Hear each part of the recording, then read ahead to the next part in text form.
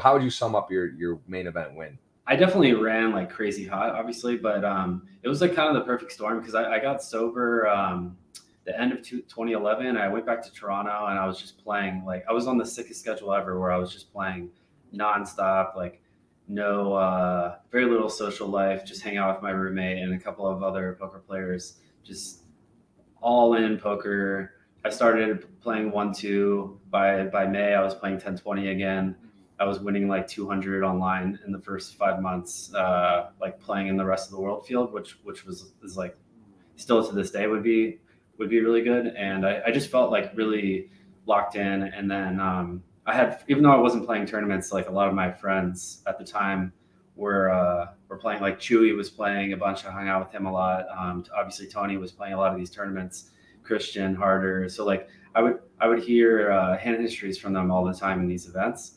And especially like that summer living with Tony and Christian, always hearing spots, talking about these tournament spots. And then when I'd show up to play an event, I was kind of like an unknown to the tournament guys. And I felt like I had like an idea of what was going on and how I could exploit like the metagame back then without people having like any idea how I played.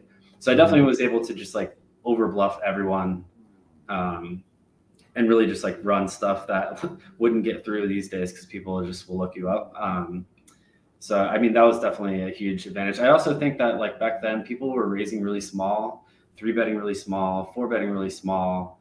And like, I just didn't really fold because you're not really supposed to. And I guess back then people folded too much pre-flop and post-flop. So like you were just rewarded for being an animal. What did this do for you? What did it mean to win this tournament? And then, I mean, it's really right at the end of the summer, right? Both right here, boom, boom.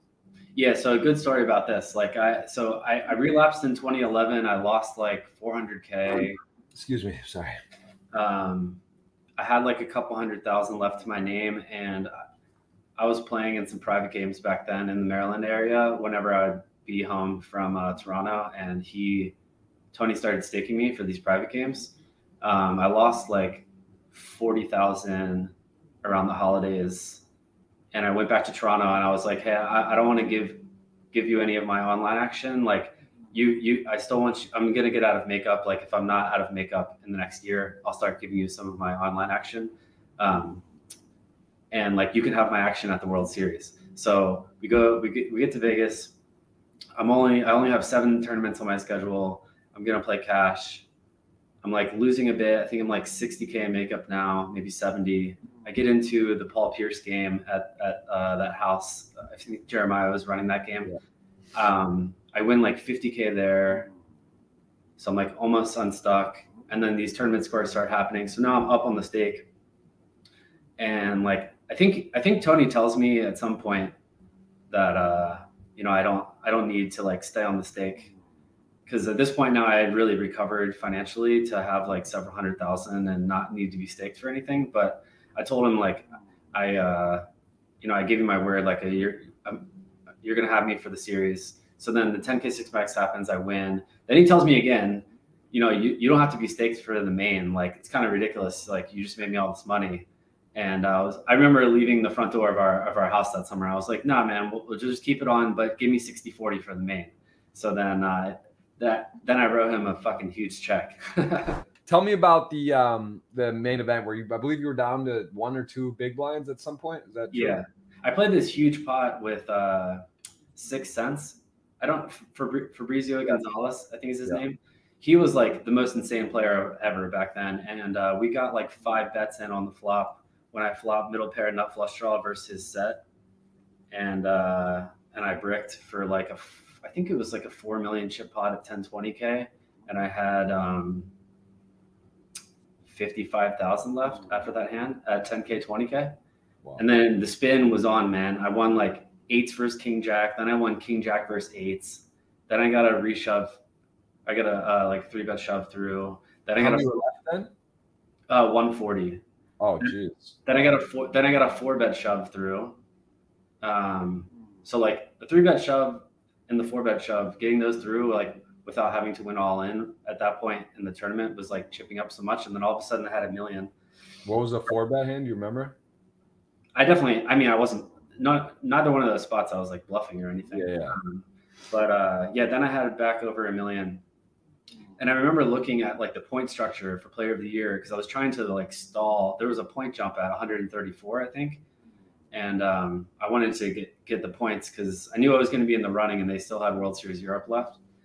But to be honest with you, I wasn't really that devastated because like I just won the tournament before, and now I'm on day 6 of the main, and like what I'm going to complain because I lost this, like, you know, who cares? So it was like a perfect mindset to have, right? And like even when I started running it back up, I never really thought that I was gonna like keep spin. I don't know, dude. I was in such a like blur because I won the tournament right before, so I was on like no sleep for like 2 weeks because I had like a day off before the main, and then you have like those couple days in between days 1, 2, and 3, and then you just play straight through 3 through 7. I mean, I had a bad C-Trail in a sense that Sylvia was on my left with chip lead, but I had direct position on Jeremy, who I thought at the time was the best player left. Like I always considered him better than me. He's just like world class, and I'm glad that he's been doing so well these days and getting like some spotlight. But yeah, so he was on my direct right and was shorter. And then Russell Thomas I've always thought that he was a good player, but I think he hadn't been playing full time like leading up to the main. He had been working a job and had been like getting back into poker full time. So he wasn't as like sharp at the time. So that was like good timing for me. Not that I thought he was like a weak spot at the table by any means, but like in terms of like the top players at the table, maybe he was 3rd or 4th, but I didn't feel like he was like on Jeremy's level, right? And then yeah, I mean overall I felt like it was a pretty good spot for me, and like the stacks were deep. So like really my only preparation for the final table was playing like really long sessions on purpose. Like I would play 16-hour sessions live to just prepare for the likelihood that we could be playing like a really long final table for this main. And that's like literally exactly what happened. The first day we only played 5 hours to get to 3-handed, and then we played 3-handed for 12 hours. Yeah, so it was good practice. Yeah. I chopped with Jesse heads up. I got 7.2 and he got 6.6. So I had to send him like 1.1 million or something, or 1.3 something. I forget. It was over $1 million, and I just had my parents write a check and send it in the normal mail like a fucking idiot. And my parents' mail got stolen. And the only reason they know that is because their credit card bills didn't get paid. And then something else that they were sending just never showed up as well. So Jesse was texting me like, hey, I have like these swaps to pay out and I'm waiting for this money to come. And I'm like, oh, it's in the mail. So like what's going through his mind at this time where like he's waiting on this huge payment that's just not coming. And I'm like, I don't know what the hell is going on. So eventually I had to go to the branch and like set up a new account, move all my funds over, and then we ended up wiring it, which is what we should have done in the first place. But Why did so I didn't understand what happened to what happened to your parents' mail? Someone stole the mail out of the mailbox. Just randomly? I mean, I'm sure it was like on purpose. No, I know, but it's like kind of crazy that they like that happened to be when that check, like it's like almost you'd have to know, right? Yeah, like it was going out and that. I got a new bank account when that happened, and then someone stole my signature and forged a check of mine like a few months later, probably from a home game, and I had to get a new account again. So that was like no issues since then, but it was kind of crazy. Yeah, so I started playing more tables and learning about the rewards programs on Stars. I realized by like the spring of 2008 that I could get Supernova Elite if I played a ton, and I basically had to play 24 tables of 1-2-6 max for 10 to 12 hours a day with 1 to 2 days off a month to do it. But I just felt like I could do it, and I remember telling my parents, I was like, I'm gonna make 250K this year playing 1-2 online. This is my win rate. I think my win rate was like 2 or something, maybe more. $1, $2. Yeah, so my win rate was like 2 BB, 24 tabling, and then I was going to make 110K in rake back, and I was going to play like 2 million hands or something. So I had you have to get 1 million VPPs, and I had like 300,000 in May, and so I was like behind. But I just started 24 tabling around that time, and I felt like I could do it. And I mean, it was really hard. Like I hit a huge wall in November, but it was just like such a. So when did you actually play? Like late December? Yeah, like I got it on December 30th, and I think I made 240 that year or something, and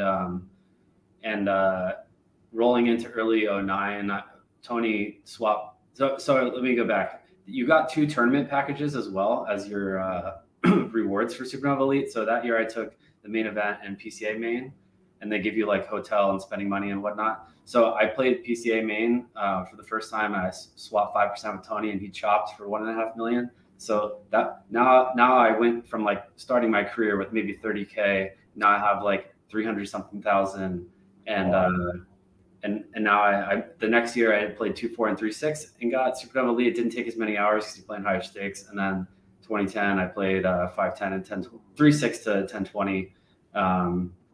Once again, like hours went way down because the rate goes up. So yeah, it was like a really good way to build my bankroll.